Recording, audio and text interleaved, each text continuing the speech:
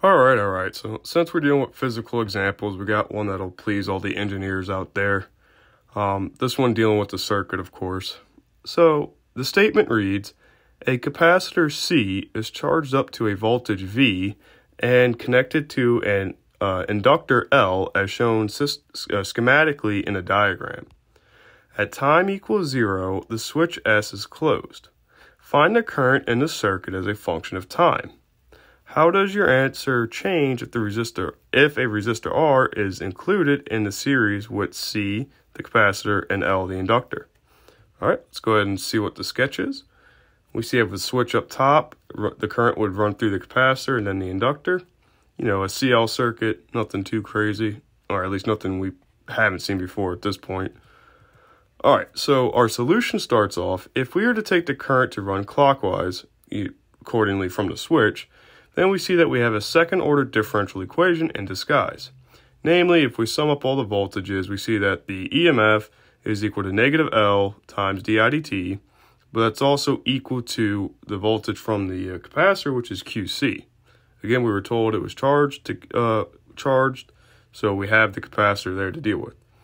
And if we separate this, we see that we have d by dt of I is equal to 1 over negative LC times Q. But what is, where Q is the charge on the capacitor. But what is I but the change of Q with time?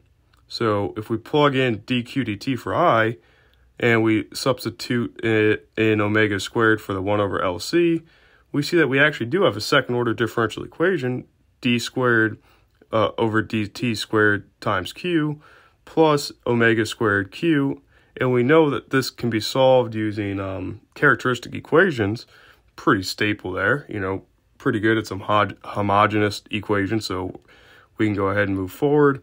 And we see that the general solution to that is Q of t is equal to A cosine omega t plus B sine omega t. And it's our job now to apply initial conditions to solve for what A and B are. Again, we were told that the capacitor was charged to a voltage V. Thus, C equals QV, but Q is equal to CV. Okay, so we have the Q there from the capacitor, but also since we didn't have any current flowing at time equals 0, we know that I equals 0 at t equals 0. So we have two initial conditions to solve for two unknowns. Let's go ahead and plug it in. So Q at 0, if we plug this in, we see that cosine of 0 goes to 1, we like that. Sine of 0 goes to 0, we like that. But we also know that from the initial condition, Q is equal to CV, so we just plug in CV on the right-hand side, and thus we see that A is actually equal to CV. That one was easy. Now we need to take the derivative of this Q and set once we find the derivative, plug t equals 0 in, because again, we have current at time equals 0. And if we do that, we get negative A omega sine omega t plus B omega cosine omega t. And we set that all equal to 0, because that's what the initial condition stated. So if we do that, we plug in 0, or evaluate the derivative at 0, what we see is that sine cancels to 0 again. We like that, so that A goes away. And then we're left with cosine canceling to 1, so we're left with the factor of B omega equals 0. And if that's the case, B has to equal 0.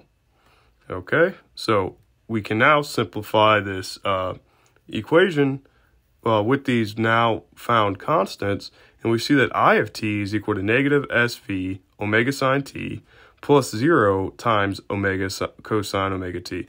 So that whole cosine term goes away. Sweet! But we also know that omega, which we substituted earlier, is 1 over square root of LC. So we plug that in where we see both on the outside and inside of sine. And if we wish, we can combine that c into the radical to divide it out, and we see that we have I of t is equal to negative v square root of c over L sine of t divided by square root LC. And so that's our solution to this second order differential equation.